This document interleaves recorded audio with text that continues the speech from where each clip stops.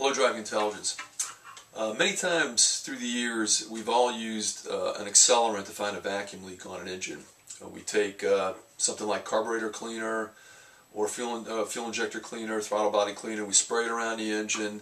If the idle jumps up, then you've found your vacuum leak.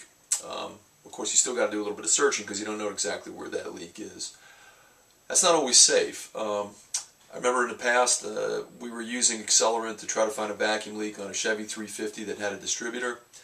Enough of that accelerant was sprayed out that it got close to the vent on the distributor cap and it caused a fire at the top of the engine, which was quickly put out.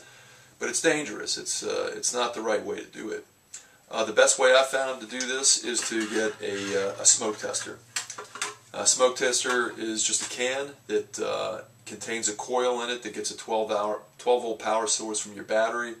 You fill up to above the coil inside it with mineral oil.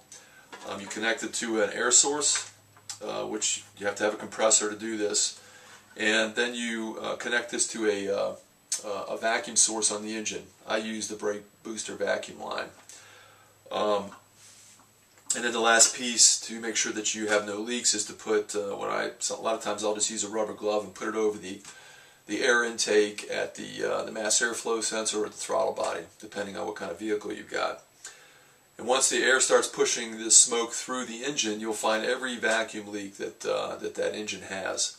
So it's an excellent source to resolve vacuum leaks. All those lean condition codes that you get, P0174 as an example. I'm going to show you a short clip. This is for another video I'm going to make, but it shows on a Toyota Camry how I quickly found a significant vacuum leaks that was causing a very high fuel trim, long-term fuel trim, and a check engine light.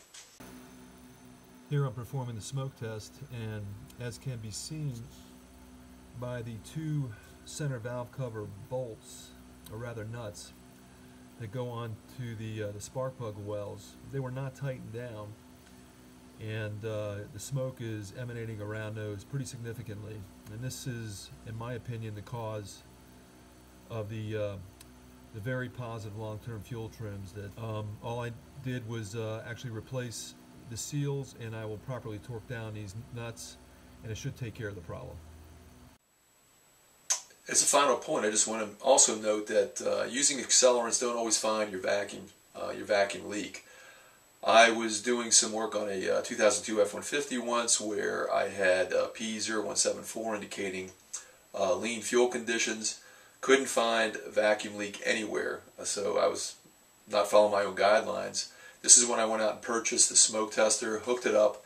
I found very small vacuum leaks, but for some reason they didn't show up with the accelerant around the pintle on the EGR valve, and also at the air temperature sensor on the inlet tube of the intake. Neither one of those caused an increase in an increase in RPM when I was spraying with the accelerant. So now I exclusively use a smoke tester, and I think you should too. Make the investment. Abe and I would like you to subscribe, hit that thumbs up, and provide comments below. See you next time on Driving Intelligence.